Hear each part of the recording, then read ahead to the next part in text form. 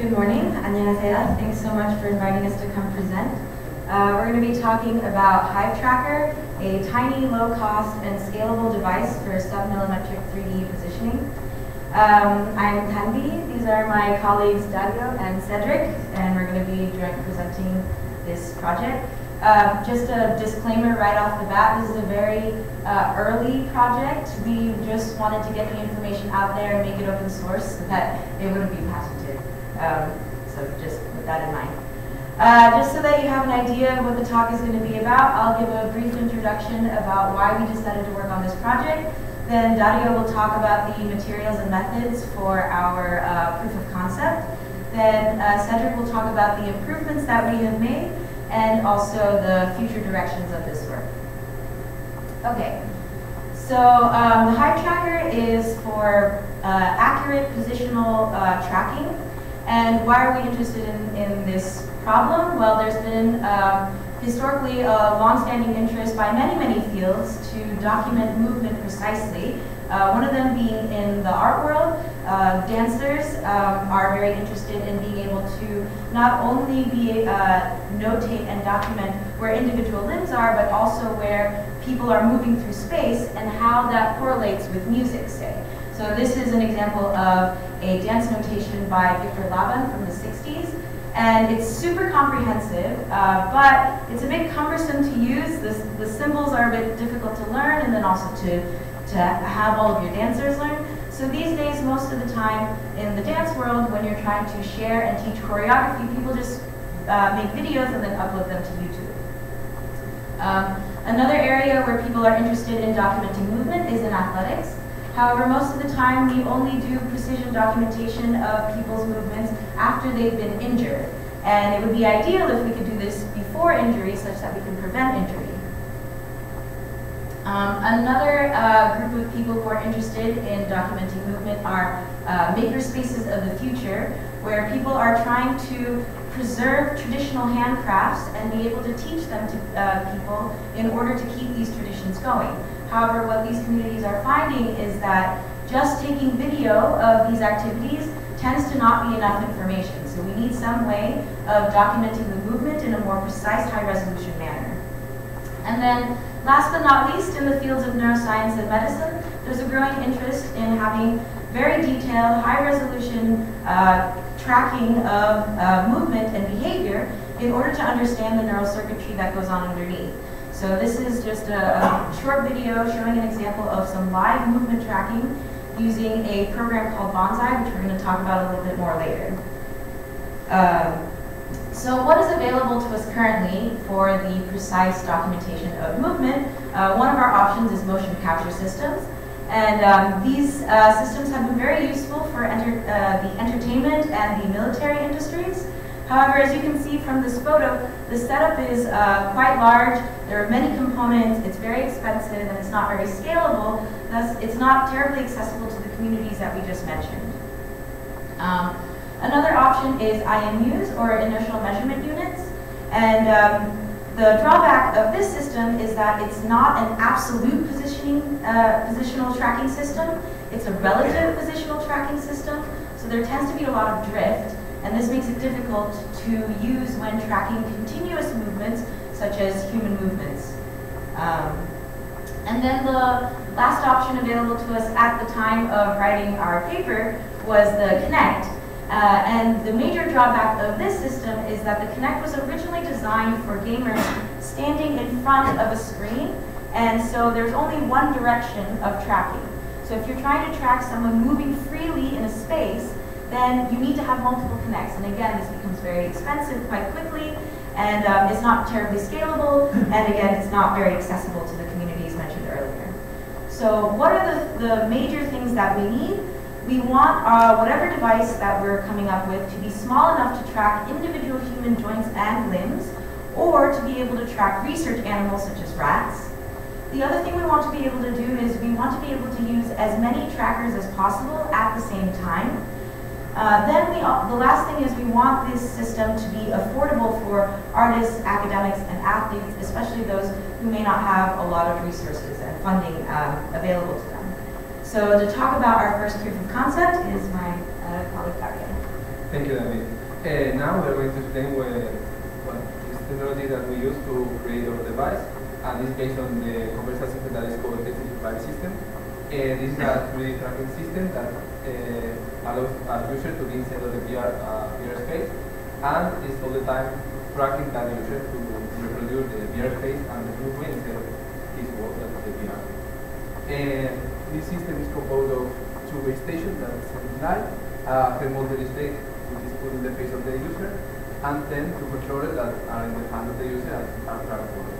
This system can be updated with two trackers that are trackers and are quite expensive and are a little bit quite big, and they are to be attached to some accessories, but you can see at the picture that they are big and not good. Then we are going to show how it works in the normal way. The user is inside of a room, and the system is constantly tracked, and the user can move freely inside of the room, and ATC is all the time tracking this user and reproducing the VR system to like the same movement, the VR. We are going to explain how it works more or less now. We have two base stations that send light, the thermal display and the controller that are provided with photodiodes, and then the base station are synced with the thermal display and with the microcontroller. And that allows the system to know where are all the components of the system at the time. But for us, the relevant part of the system is the base station or lighthouses that work with light pulses and laser planes that allows to triangulate inside of the room where is the object that we are trying to track. That works like sending a flash signal that is going to set the zero time of the system, and then its base station throws a laser plane that could be horizontal or vertical. For example, if it's starting horizontal, we count the time from the flash until the first laser plane is detected, and then this time could be translated to angles. Then we do the same with a perpendicular plane, and we have two angles, and we can determine one vector from the base station to the object. Then we do the same again with the other base station, and then we can achieve two vectors that are pointing to an object in space. That allow us to know where we are in a room that's 5 meters cubed. Then we have a representation that how it works. It's just a diagram, but we can see both laser planes from one base station, and where is the object, and we have the vector that is pointing to that object, and the other base station in the opposite corner of the room, and that allows us to get the position in the room. Then we translate this light signal to one signal that we can understand, and we can see that one of the two flashes of each base station, and the short pulse is the laser plane of each. And then we have this thing 4 times, and we are able to determine the position every 33 microseconds. In our first proof of concept, we start using the valve ATK. That is quite big, as you can see in the picture, and it's not really working putting small objects.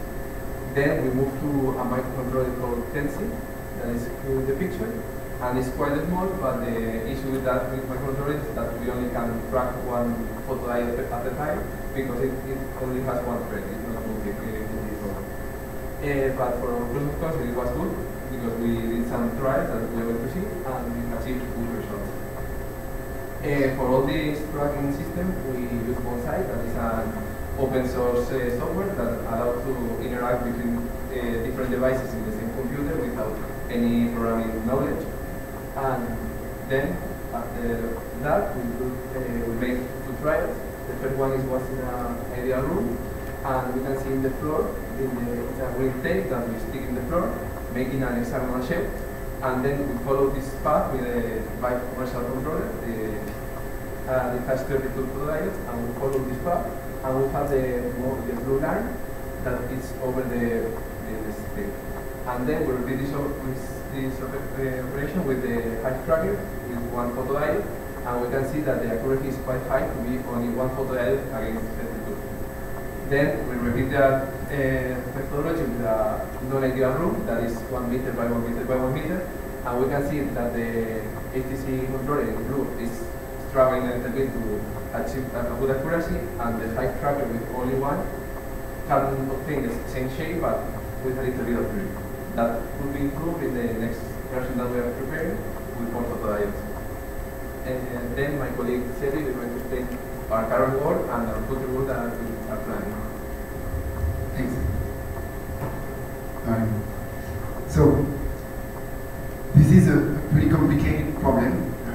Maybe not all of you understood it. I personally needed 2 or 3 times to understand the complexity of the thing. So you got that each tracker is actually tracking its own position, and it's not the opposite. It's not a camera looking at a device, and it's each tracker that is doing its own positioning, a bit like a GPS system. To improve the system that we have currently, which is only using one photosensor, we found a system to add a few. So if we want to have better accuracy, we found that the best trade-off is 4 photosensors. So the way it works, as I was explaining, is you have a flash, it scans the room, and then it hits you.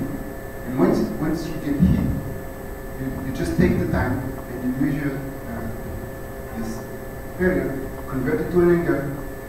But if you have several little sensors just beside, you need a really good accuracy to be able to discriminate, to be accurate for this position. So in our case, we say we need 4 photodiodes because if we have an object that rotates in every orientation possible, this kind of tetrahedric shape that we can see with the 4 red dots would be a kind of optimal trade-off. And the problem is, if we want to have a real accuracy, the microcontroller could not do that because it would have to interrupt the program, take the timestamp, stop the interruption, take the next timestamp for the other photodiode, but we already lost the signal because the laser kept scanning. So we don't know where we are exactly, and we lost a lot of accuracy. So the parallel processing seems to be the best approach. And as an engineer, the first reflex is to use an FPGA, a field programmable gate array, which allows real parallel processing in hardware. But it takes some time to develop. It has a cost, and it takes some room on the PCB, even though you can see here some exist that are really tiny. That's probably what we would have gone to if we decided to use an FPGA. But we found this pretty good technique called PPI, for Programmable Peripheral Interface. It basically allows you to connect in hardware inside of a microcontroller made by Nordic Semiconductor, the NR52. You can connect for real, even with the processor off, a GPIO, general purpose interrupt. So the signal coming from the photodiode, you can connect it directly to a timer and timestamp it in parallel, even if you have some code running and if you have several happening at the same time. So now that we solved this problem, we have this beautiful magic microcontroller that can do everything we need. We will need to send the data wirelessly because we want something small and free. You can see at the bottom right the explanation of the processor. So it has the Bluetooth energy and everything you need in 8 by 8 millimeters. Pretty good. Just above you have an IMU, inertial measurement unit, MMUC, that embeds the fusion of the accelerometer, magnetometer, and gyroscope. And we can still use those raw data to improve the positioning obtained with the photosensors, which are connected on the back of the PCB. I have some board with me. If anyone is interested, I can show you afterward. But it's pretty small. It's the size of a coin, as you can see here. So, yeah, that's about the size of a quarter. You can see, yeah, about 1 inch high and 2.4 centimeters high. And it's 1.4 centimeters stick, so you can put it on the back of the rat if you want, or in an object, anything inside of a candle, whatever you want to try. So you can see the little photo sensors boards on the surrounding of the motherboard in the middle. They're called chiplets. They're made by this company called Triad Semiconductors. They're pretty expensive, but they are accurate, and it's a good first version, I would say. They're connected using this flex cable that is also expensive to connect also. So we will look for, the next step is to make it cheaper using our own through-hole photodiodes that would basically do the same as the chiplet that we just saw, but we also have to add the little circuit that we see on the left. The interesting part of those through-hole is that you can orient the sensor on your object so that it has the best position depending on how you want to be tracked. I mean, the pins are bendable, so it's making it simple. So on the software side of the future work, we are trying to make this thing as simple as possible, so it's Arduino compatible. We even had to modify the Arduino environment so that it works smoothly, makes it simple for you. Interested? So that's the embedded firmware. On the software side, we want something that is as easy as possible to connect to. And a couple of days ago, we experimented with web Bluetooth that allows getting the data directly in the browser. So you can use WebGL, WebVR, whatever you want, and just get the data. I can do a little demo if anyone is interested, and if it's for another purpose. On the performance side, if we want to get a similar accuracy and refresh rate as what happens with the OptiTrack systems, there's this very common approach, which is to integrate the accelerometer data and fusion it with the optical positioning data using filters such as Timeman. So it will be a bit later, but we're still working on porting the proof of concept that I just showed to this current PCB that I just showed in my book. So as a takeaway, you can basically see the Hive tracker as an improvement of the Vive tracker. So the name's working. So basically, we miniaturized it, made it cheaper. Now it's $75 with the chiplet, but it can get down to $50 probably.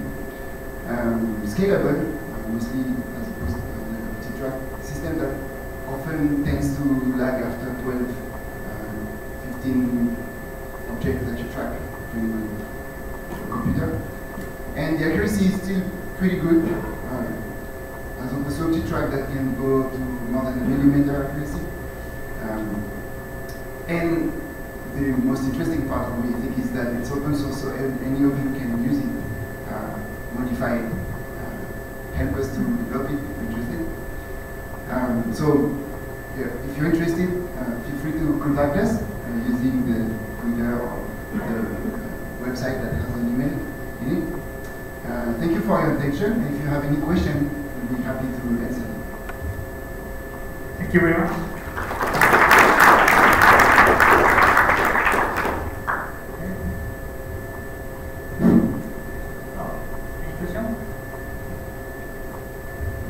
It looks like we explained really well. No one has any question. Yes. I have one question. Yes. Or functionality or right. So in case of Vive tracker, it has multi-sensors. You have to get right knee from inside. In case, so you only have several flat and planar sensors. Yes. So the directionality problem is solved. We put 4 photodiodes. I hope this diagram is understandable. Basically, you can put 4 photodiodes, so for example, 2 going up and 2 going down with 120 degrees in each direction, and get this tetrahedric shape that allows.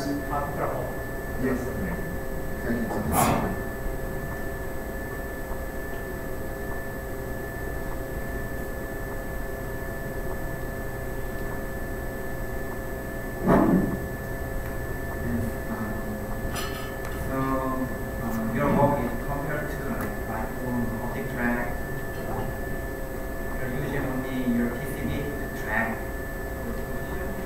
Yes.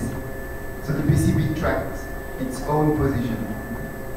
It can share it if it wants, but it doesn't have to. Yeah, but like, as I remember, maybe like, I used Google Tango before. Do you know Google Tango? Like, Yes. Google Tango also has a lot of sensor inside. Yes. And can track, can motion. Yes. So compared to Google Tango, like, So it's an interesting comparison. So the Google Tango has a real Linux embedded that consumes a lot of the GPU and so on. Yeah. This is a tiny microcontroller that consumes almost nothing. You saw the size of the board. I'll show it again. It's really smaller than a phone. So the Google Tango, for those who don't know, is basically a phone with a Kinect inside that basically reconstructs the 3D shape around you.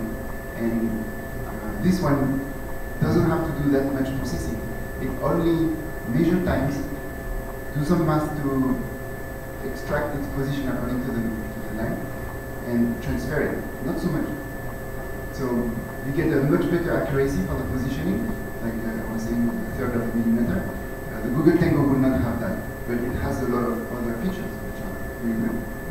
Also, the applications that we're most interested in would involve, say, taking the Hive tracker and sewing it into clothing so that when people are, moving, then we are tracking them, or being able to put them onto research animals. And so right now, the ethical requirements for a embedded device on a research animal, on a rat, it needs to be less than 10% of its body weight. So for an average rat, that's about 10 grams, 8 to 10 grams.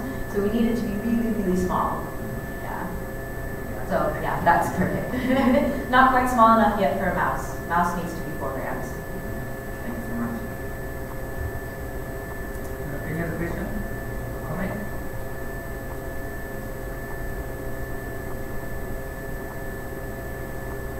Is it possible to use modulated right? Sorry? So to ask my question, so do you use modulated right? It is. So the light coming from the base stations Yes. is modulated at about 1 to 10 megahertz. And that's the interesting part of the chiplets. They already embed the demodulation, the filtering, and the amplification. So that's the tiny IC that we can see on the back. It's about $1. So in your paper, so you can't scale size of the sensing area is 5 meter by 5 meter by 5 meter. It's possible to expand. Yes, that's the good part of the new base station that just came. It's about $60, I think. It allows having, so each base station can talk to a different modulated frequency, and so you can have 10 by 10 room. But I think later you could chain them and have even more. So when I use HTC router, so I usually face one large problem of interface of different router, different base stations. Your system can solve such a problem of interface of different lighthouse devices. Oh, interference. Interference and interact. Yeah, basically the interference problem still happens.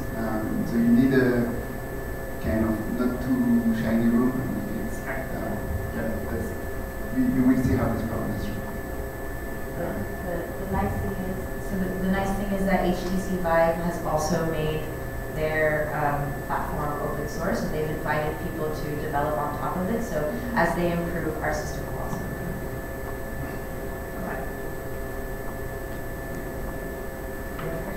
Okay, thank you very much.